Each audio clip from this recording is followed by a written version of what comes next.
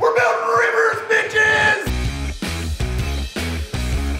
So you've watched us do a 60-liter resin table. You've watched us put 5,000 bullet casings into a table with resin. And this might be the most ridiculous, because we're building a 26-foot-long river table bar top. Let's go! All right, so these guys make Mead, and they got a ridiculous sized bar. They bought their own slabs, which is a little different how we normally work. So we're pretty excited. All we gotta do is pick these things up, and we're gonna make some river tables.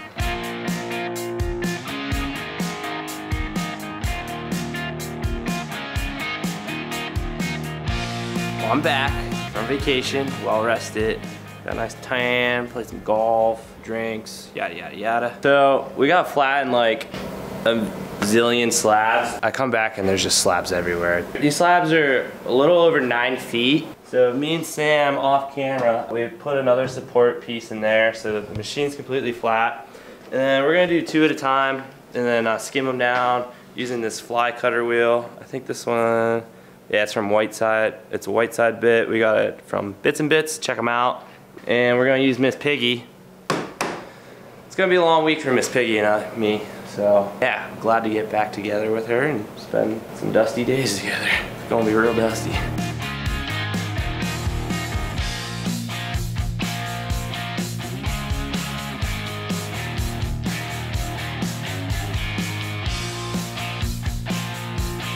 Hello.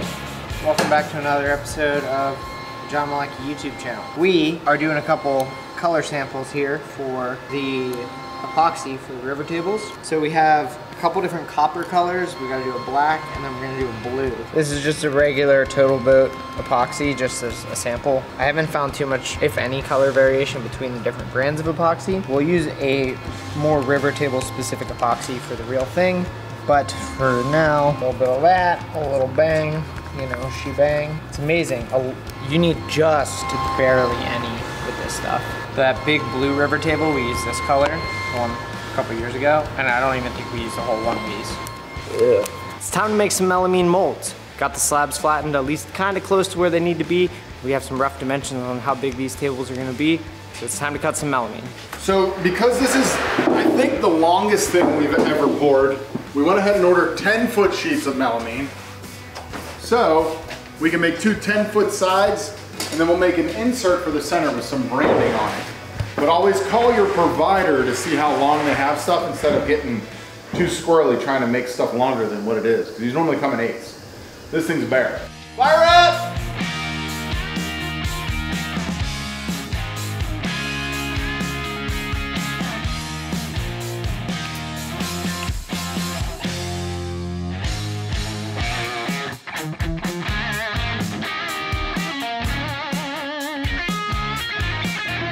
Here's some tips for your molds.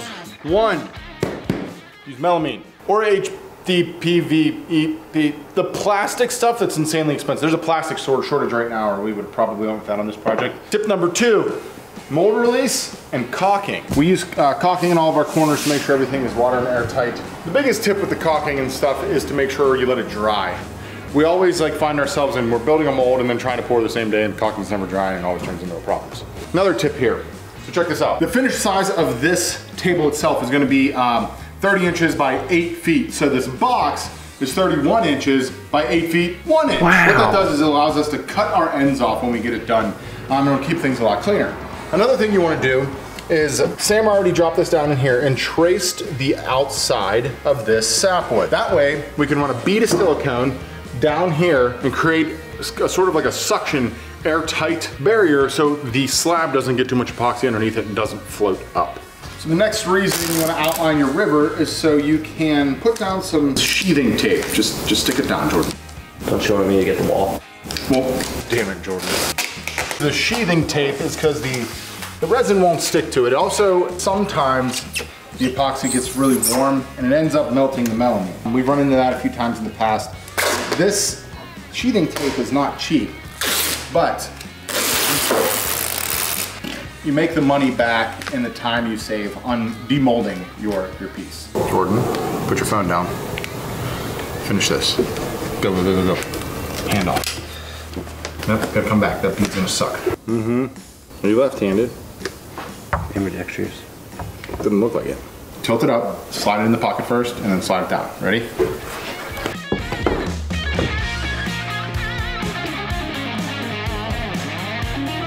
So the client bought the slabs on this job, and this one is a potato chip, as well as this one. So we're gonna cut them in half for the forms, and then kind of gauge how flat they are, if we can run them through the planer, or if we can just make them work in the forms. Now, the way we like to have our slabs, slab pad, how did I buy 1,000 pack of pencils and then we don't have any? Okay, kind of find the middle here on both sides. Come pretty freaking close to that. Then we grab a chalk box and we chalk ourselves a line down the middle. It kind of makes sure that the slab is semi-centered. So like this one has a big belly here, but that's not gonna matter really, because that's, you know, kind of what the whole spiel with the river table is. Now, if Jordan could grab 2 sawhorses, we will this sucker in half.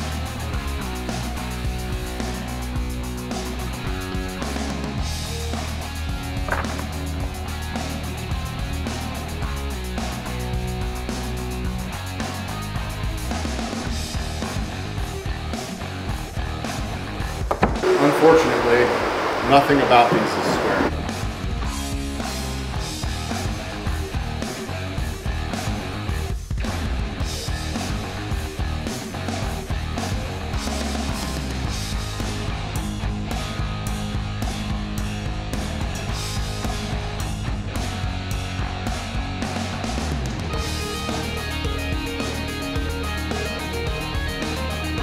We're talking. The second Jordan gets on camera, he acts like the most miserable human on the planet. He'll go from being like chipper and smiley to you're like, Jordan, what are you doing? He's like, I'm gonna talk you slow. Yeah. That's literally what you do every time. And then your there's face John. just turns to sadness. And then I'm like, John, what are you doing? And I'm like, we're building rivers, bitches! What's up, everybody? I have to be more chipper, apparently. So the caulking is dry, these have been sitting overnight, and what you see here is typically we just clamp our boards down into the molds so they don't float. When we get wider, we make a jig and stuff, but what we needed to do here was add these metal stretchers. That way everything is nice and straight.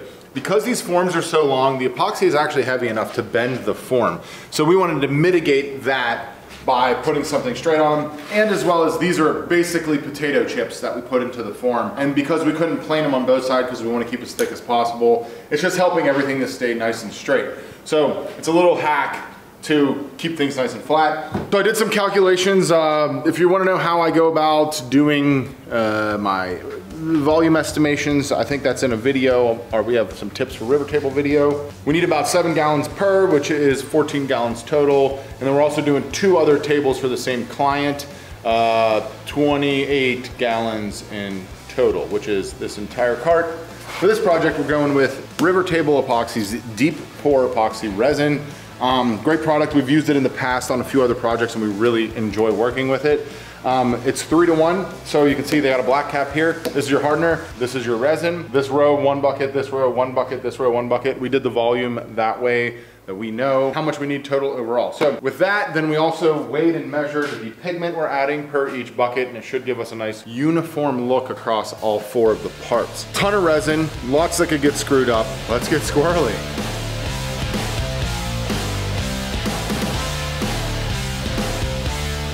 All right, kids, so we're going with cobalt blue on the tint, and we got this is like a coffee scoop. It works, we just need a uniform, and this should look pretty much exactly like we want it.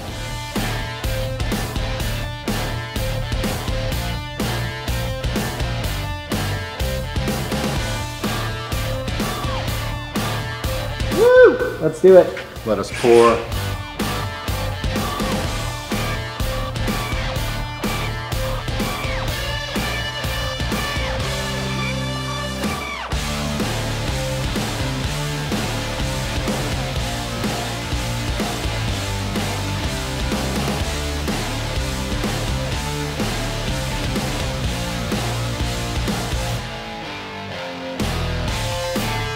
You guys remember when 25 minutes ago my time, like 2 weeks ago your time, posted on Instagram and was like, I don't think it's gonna leak. Yeah. Real fast before we continue, I want to tell you guys how you can win a Ram 1500 TRX and $20,000 cash. What?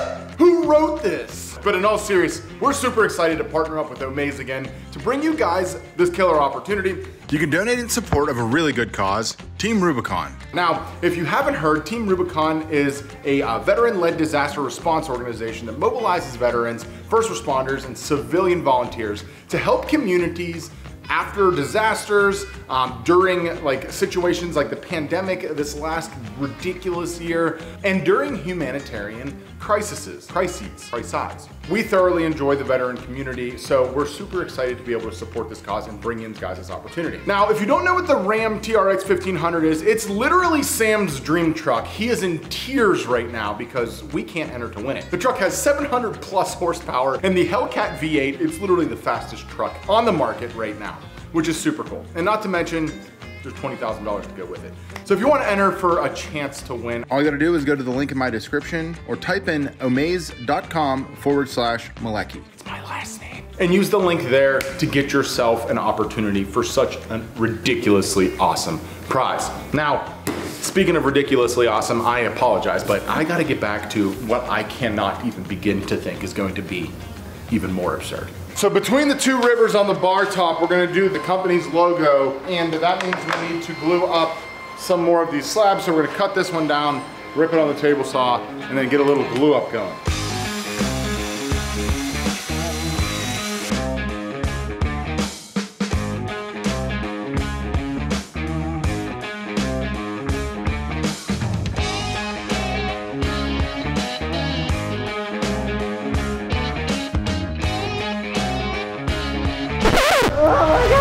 What's happening? This is not what's supposed to be happening. There's smoke coming off of the rivers. Everything was perfect. It's only like 60 some degrees in here, I thought. No? Maybe? I don't, oh my God. That was 86! Damn it, Jordan! What do we do? We pop bubbles? I was like, Jordan! oh my God, everything. Now, hurry, hurry, hurry, hurry. Everything is on fire. Oh no. Anywhere and point it this way.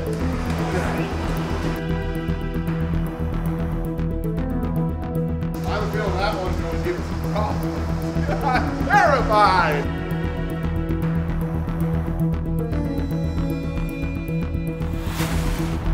The ambient temperature in the room got too hot. It's like we're like on the cusp. These things are only supposed to be poured like 74. It's got to be getting closer to 80 in here. If it dries too fast, it'll crack. And we can't have that. If it just dries fast and it hardens and doesn't crack, it's not ideal, but we'll survive.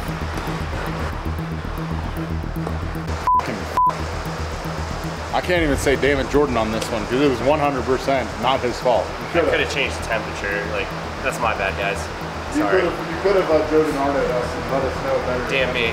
Well, it's time for everyone's favorite game. Be the first one into the shop and see if the epoxy exploded or leaked all over the floor. As you guys saw in the previous clip, it was boiling itself as we left. So, let's see. Wow. It didn't explode. Holy shit. I don't think it should be rock hard yet, but it's all alive. It survived. It looks great. Yes! Jordan's working on flattening the black tables back in the CNC room. I'm gonna start unmolding these blue ones. They started steaming and gurgling and doing all sorts of horrible things on Thursday or Friday of last week. It's now Tuesday. We were scared to take them out of the mold even though they were rock hard, so I don't know what to expect, but I really, really hope that these things aren't just peanut butter and jelly on the inside. All right, let's try it.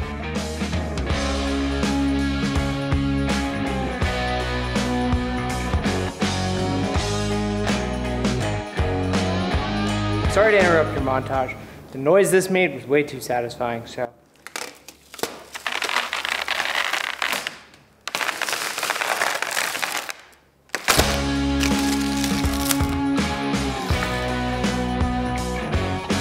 The other one, it came off so it couldn't have been better. This, the complete opposite. It's slightly blue, which is concerning that it like soaked through somehow. This side doesn't want to come off at all. I'm making progress.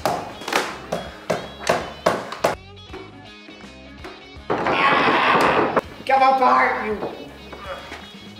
How about one of us lifts one pole? 3, 2, 1. Why don't we get the bear that's upstairs? John! It's like a whole different world in there.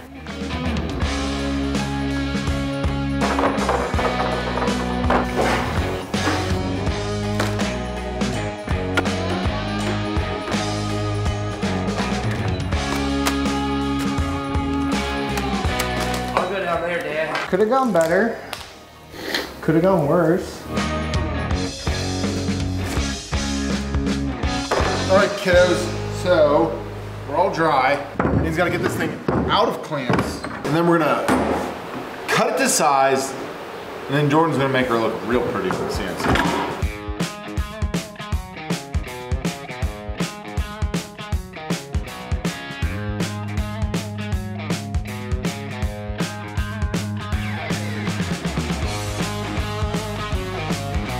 Okay, so now it's time to cut King Mead's logo into the center portion of the bar. What we're gonna do is we're gonna do a half-inch pocket cut with the crown, you can see here.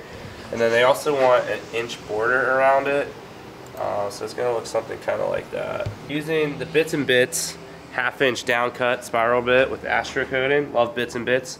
We have a code. I think it will be in the description. Malecki 10, I believe it is, or Malecki 15. Not sure. Check it in the description. Save some money. Use Bits and Bits. We're gonna go without the dust shoe so you guys can see some cutting. So I'm scared. This bit is like very scary looking. Let's fire her up.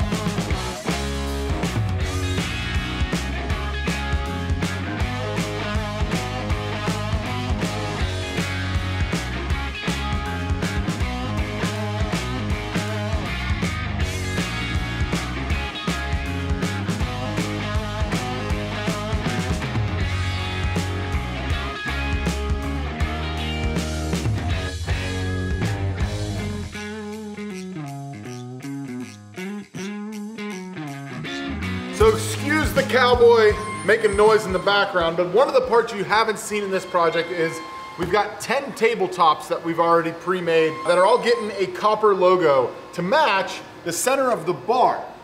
So we've got to pour all of these. We're gonna pour them all at once, just make it a little bit easier, and it's because they're all the same color. So we're gonna mix up some more resin, we're gonna do some more pouring.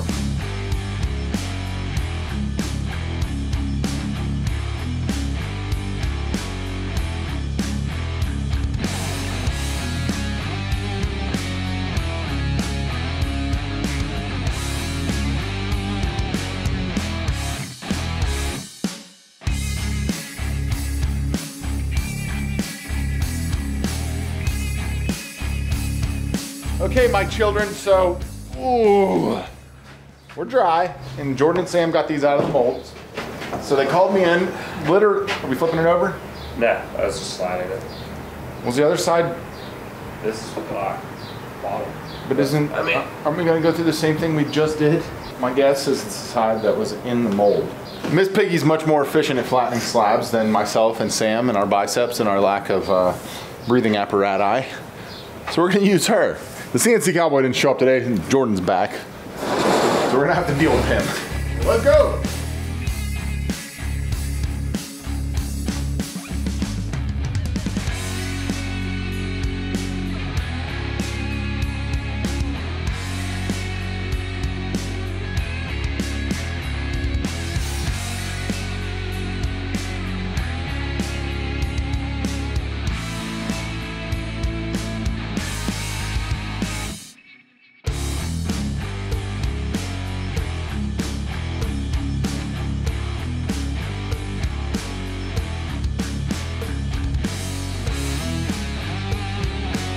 Sweltering in here, so excuse the fan. But next phase on this is we need to join the three pieces together. We're gonna use these fancy domino connectors, get these inset.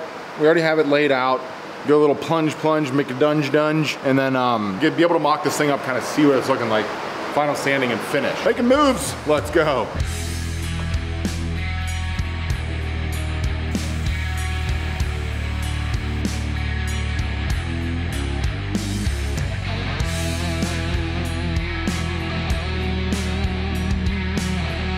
Now that the holes are cut, we stick them in there.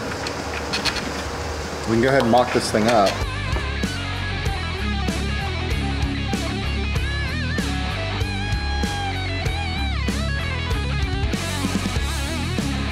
Just wiping off the last little bit of dust just because it's on everything. It's terrible, but big tables are finally ready. I'm not even sure how long we spent sanding these, but I feel like it's all I've done this week and last week and my whole life. All that to say, let us spray.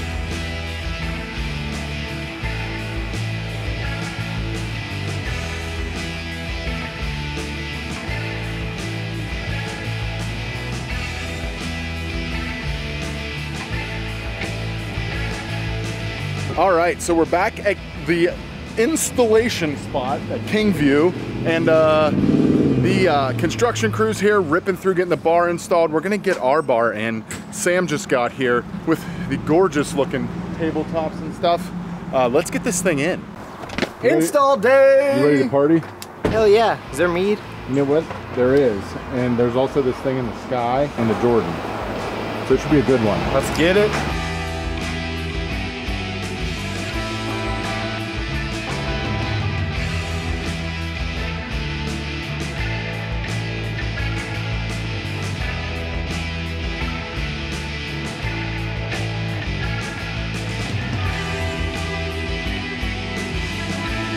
So in standard fashion here, we can't read or write. Therefore, I mismeasured the length of the bar. We're gonna have to redo the middle insert.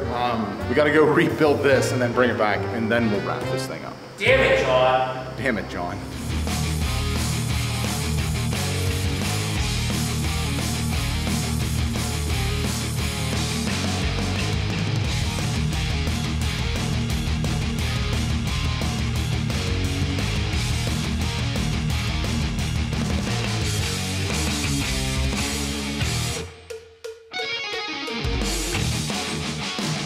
Finally have something I think that's actually gonna work. Thanks to Jordan.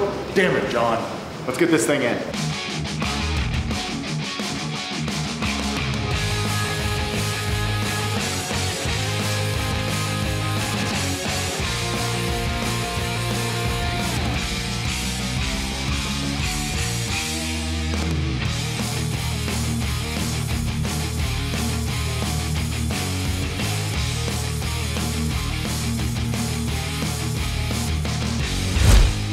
Oh, that was delicious.